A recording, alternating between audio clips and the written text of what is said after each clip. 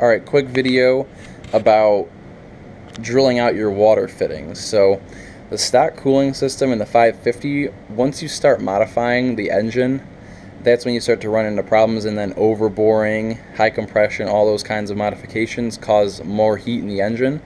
So you want to upgrade your stock cooling system without like doing dual cooling or drilling and tapping all new size fittings and stuff like that. This is a pretty easy way you can do it, and I'm pretty sure that you can do this no problem with everything in the ski and just take out your water line or your water fittings. So here's just a straight water fitting, and this is drilled out. I don't have any that aren't drilled out now, but so what you want to do is you can start a quarter inch drill bit. Throw it in a drill press is the best way, but like you can use a drill also if that's all you have, that's fine. So just, you know, use a vise, a table vise of some sort you can get that you can kind of bolt down, anything that'll just hold this thing very steady while you drill through it.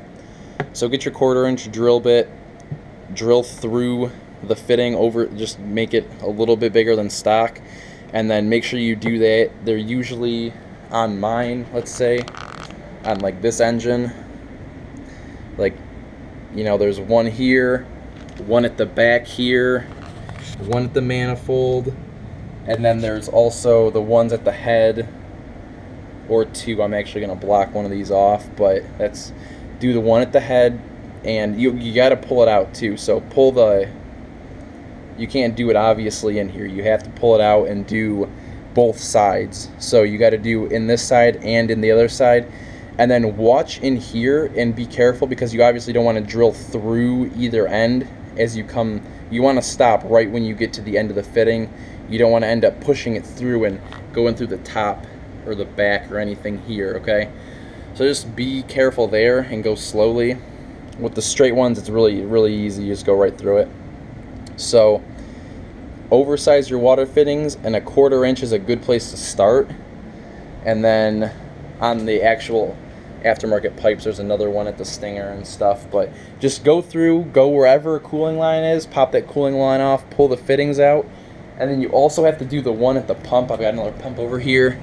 This one actually has a large fitting in it, but you know what I'm saying. You can just take the ride plate off, twist it out. This is not a stock fitting. Yours is going to look different. It's going to look much more like this. So pull that fitting out, drill it both sides, and then use like anything like this, like pipe thread sealant like this. Throw a little bit on there, thread it in, clean up the sides, let it sit, and then you're good to go. You got larger water line or larger cooling, and you don't have to be dumping too much water with all the dual cooling stuff. And that's just a super easy fix for just having a little bit of a cooler motor, and it'll last longer. So that's a good thing to do. And then the thing is, I did quarter inch, and then I noticed it still had quite a bit more meat on the outside, so I actually kept going up. I think I went up 2 more sizes. So I mean, use your own judgment, but quarter inch is a good place to start.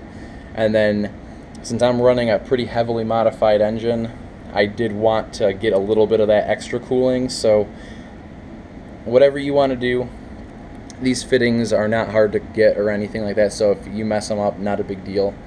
So quarter inch, you can go up from there like I did. Like, these are pretty large over stock size, so that really does help your cooling more than you would think. So just make sure you do the one at the pump, because if you don't do the one at the pump, obviously that's going to be your bottleneck, and all these, this isn't going to do anything for you. So anything at the manifold, and then just follow that cooling line around, drill them out, and you will get better cooling, and I promise you your engine will love you for it. So a good thing to do.